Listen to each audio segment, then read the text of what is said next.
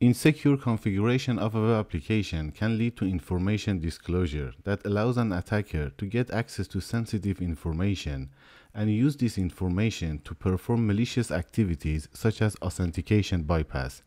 During this video, we look at this scenario in action. For the purpose of this exercise, we use a lab from Web Security Academy called Authentication Bypass via Information Disclosure, and you can find the link to this lab in the video description. In this lab, the admin interface has an authentication vulnerability. To exploit this vulnerability and solve the lab, first we need to find the custom HTTP header that is used by the front end, then use this custom HTTP header to bypass the authentication to get access to admin interface and delete user calls. Alright, let's go ahead and get started by clicking on Access the Lab. To log in into our account, first we go to the login page, then fill out the username and password fields with the account credentials that we got from lab description, and finally click on Login. We are now in the My Account page. Let's try to directly access the admin interface. So in the address bar, we change the URL path to /admin and submit the request. The application returns a message that suggests the admin interface is only available to local users. So we need to modify the request for accessing the admin interface in a way that the web server assumes the request is coming from a local user. We need to check what information is sent to the web server when a user tries to access the admin interface, and how the server handles the user request to determine if the request is coming from a local user. So we go to burp HTTP history, select the HTTP GET request to /admin interface, and send this request to burp repeater.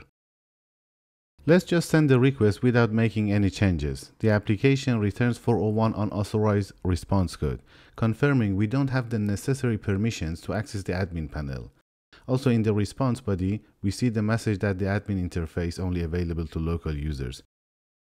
If we look at the HTTP request, we don't see any useful information that could possibly be used by the web server to determine if the request for accessing the admin panel is coming from a local user. However, there is a chance that extra information might have been added to this request before it receives by the server. To check what information is sent to the server, we can use an HTTP method called trace. The trace method is used for debugging and testing purposes, as it allows us to see how a server is handling a request. When a client sends a trace request to a server, the server will respond with the message that includes the same request information that was sent by the client in the request headers. This allows the client to see how the request was modified along the way before it received by the server. Alright, let's see if trace HTTP method is enabled and check if it can help us to find the relevant information that the server is using to determine if the request for accessing the admin panel is coming from a local user. So we change the HTTP method to trace and send the request. In the application response, we see the HTTP request that is received by the server. Here we notice a custom request header that was added to our request. The X-Custom IP authorization header containing our IP address. So this custom HTTP request should be used by the server to determine if the request for accessing the admin panel is coming from a local user. Now let's add this custom HTTP header to the request and set its value to localhost IP address. To see how the server handles this request, we use the trace method. If we look at the received request by the server, we see the custom HTTP header value is the localhost IP address. This confirms that by adding the custom header to our request, we can trick the web server to assume that the request is coming from a local user. Now to access the admin panel, we go to the request tab and change the HTTP method to get and send the request. We get 200 HTTP response code. If we render the response, we see that we have managed to get access to the admin panel. Now let's see how we can access the admin panel in the web browser. First, let's go to the web browser and refresh the page. So currently we don't have access to the admin panel. To access the admin panel in the web browser, we need to configure burp proxy to add the custom HTTP header containing the localhost IP address to every request that we send. Next, we go to burp and click on proxy settings. Then we go to match and replace section. To add the custom authorization header to every request that goes through per proxy, we click on add.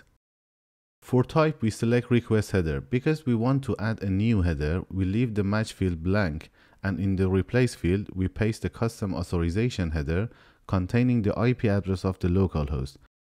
Finally, we click on OK and close the settings window. Now that we have configured the proxy settings, let's see if we can access the admin panel in the web browser. In web browser, refresh the page.